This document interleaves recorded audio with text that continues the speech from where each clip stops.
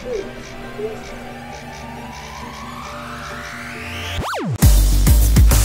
of a journey of discovery, you know, they come through a gate, it's really old, and when they come out, it's like, oh, you know, it's really cool. It's kind of speakeasy, and we've kept a lot of the old Chinese traits of this building, and we kind of funkified it in our own quirky way.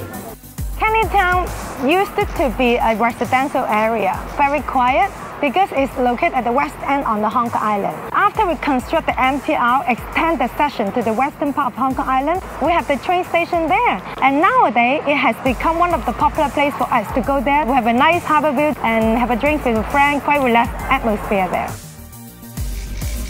So Ping Pong Club is really a club for table tennis players to practice ping pong there. And now the Ping Pong Club is a bar and it's specialized in gin. And they will cut the ice in front of you.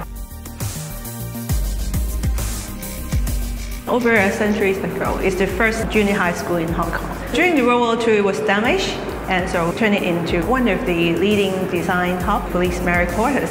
Now you find all sorts of interesting creative happenings here, events, workshops. Also, you can talk to the designers, you can interact with them.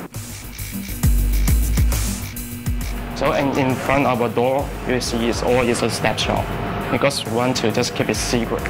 So when you want to come in, you will see the button, just punch it, and you can come in and you have a beautiful food, restaurant and bar. The design and the light, and also the Mrs. Pang, the decoration. So our signature cocktail is a Negroni served in the teacup.